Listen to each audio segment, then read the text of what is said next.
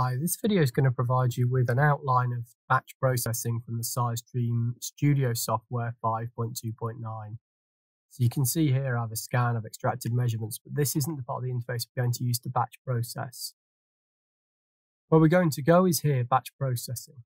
So for most of us, what we really want is we want measurements to a spreadsheet so we can extract them from a population. And I'm just going to take the core. I don't have any custom measurements at the moment linked to this. If we go to it here, you can see this is the core list here, measurement display list. This will be custom measurements had I any link to this, but I currently don't. And this is my default waste measurement as well. So if I go back to batch processing here, I can turn off custom. But for batch processing, when you're looking to get measurements out of the system, this is what you're going to be using. You can batch process to other things, so you can save raw data as binary, you can batch process a number of different things, but specifically here, we're looking at getting measurements out, just the core measurements from it. This is where it's going to save to. You can click here and select a different save location. Okay, and then again, you can see calculate core composite measurements from custom, so you can run if you've had a number of scans going. Okay, first thing we're going to do is add raw data. So we're going to go to where our data is held here, and I'm just going to pick these 3 anonymous scans here and open them. Okay, so these are the data I'm going to process. I can decide if I want to stop the batch after each file, but as it stands, I'm just going to take the core measurements according to this and output them to a spreadsheet in this file here. So I can start the batch.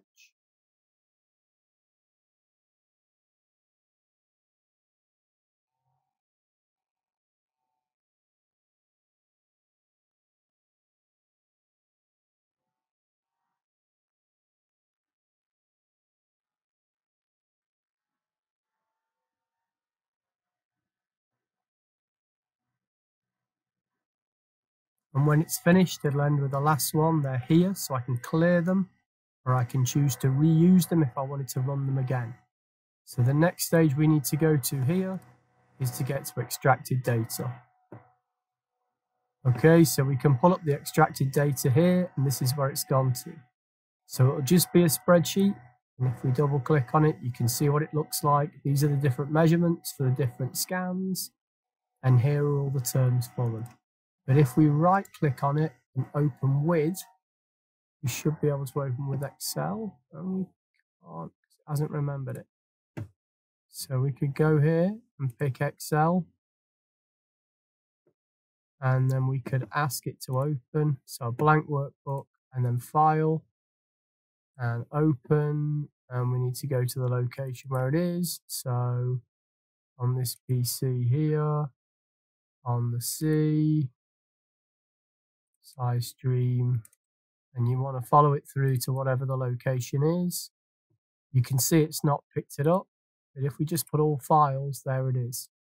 Click on it, open, and it should ask us in a minute, what do we want? So delimited text, that's fine.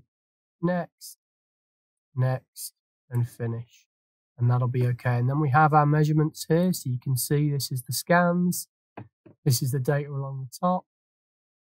And the names, I usually find it easiest just to orientate them running up and to wrap them as well. And we can push it up a bit. And then we can bring them all in. So now you have all that data and you can do other things with it. It's a very simple process for getting your data out from the SciStream Studio and into an Excel file. So that's a very brief guide to batch processing using SciStream Studio 5.2.9.